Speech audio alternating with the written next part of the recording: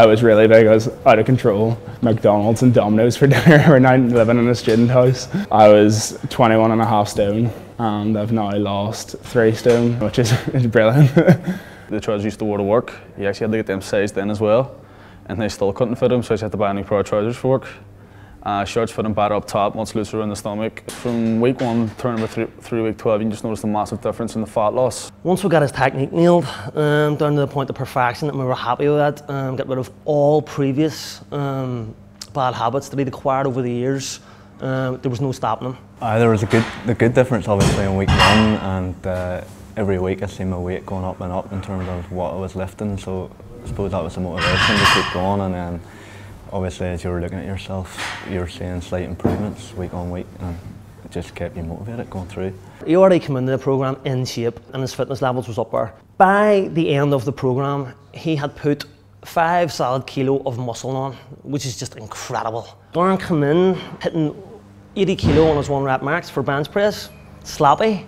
Now he's doing multiple reps and sets with the same weight. When you've got someone that's created this program is actually teaching other coaches to teach the program, it just goes to show you that it's on a different level in comparison to what anyone else can do.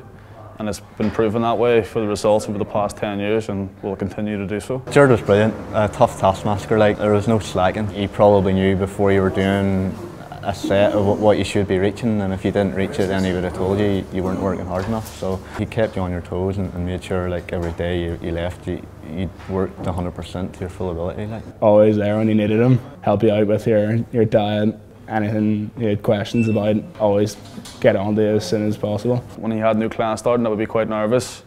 He would be the one that would come over and sort of like talk to people and make everyone feel a bit more welcome. And it just relates back to the gym, you know, we do have a reputation in here for having a lot of impressive lifters over the past, but it'll always be them sort of people that would be the most welcoming, the people you would think would be most intimidating. They're probably one of the nicest people to be around with. The thing about Centaur is everybody gets on and you're really made to feel at home here. Where be any advice you need, there's always somebody to give you advice. Oh, this is the best gym I've been to. I've been to a few.